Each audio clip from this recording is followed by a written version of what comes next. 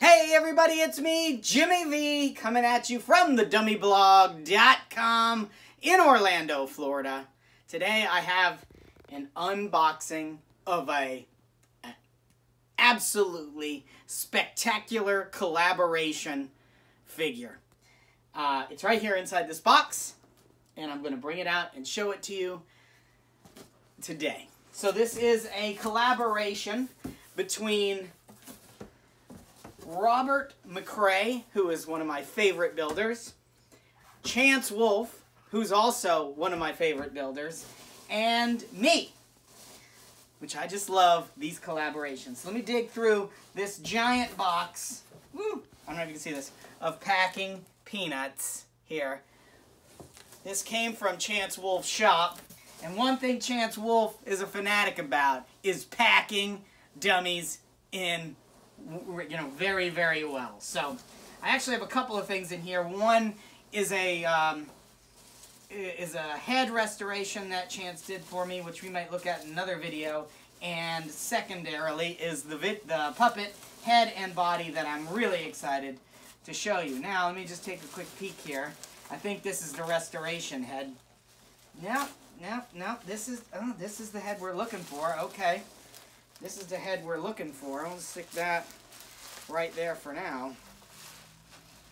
Stay. Okay. And then there's got to be a body somewhere in here. Let's dig for it. Dig for it. This is another head. Let me just check to verify that. Yep, that is the other head. We'll stick that head back here.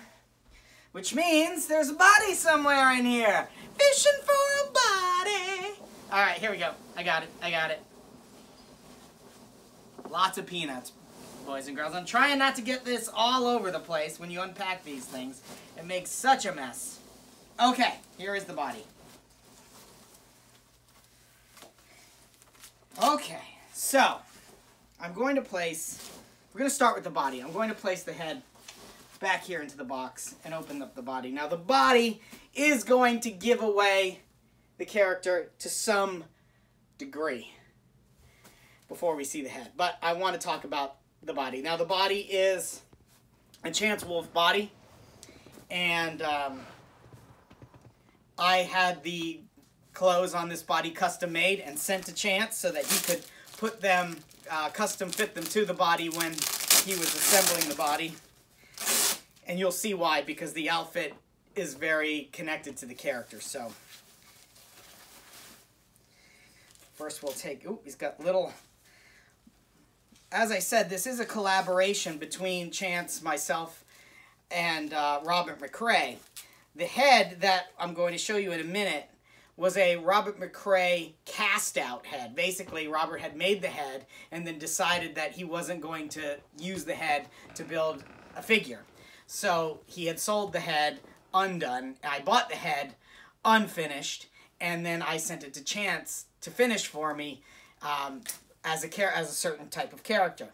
We then tried to make a smaller body that mimics the McRay big head style, but we did not go as traditionally small as McRay typically does with his penguin style body. So we just used the small body, and this is a 2T body, and these hands are really like mini little hands here. Chance painted these hands.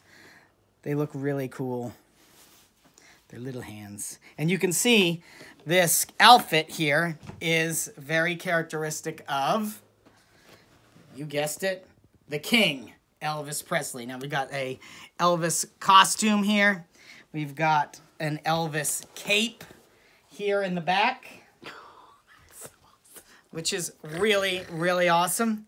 And we have the cutout made here for your hand to go in, all stitched up.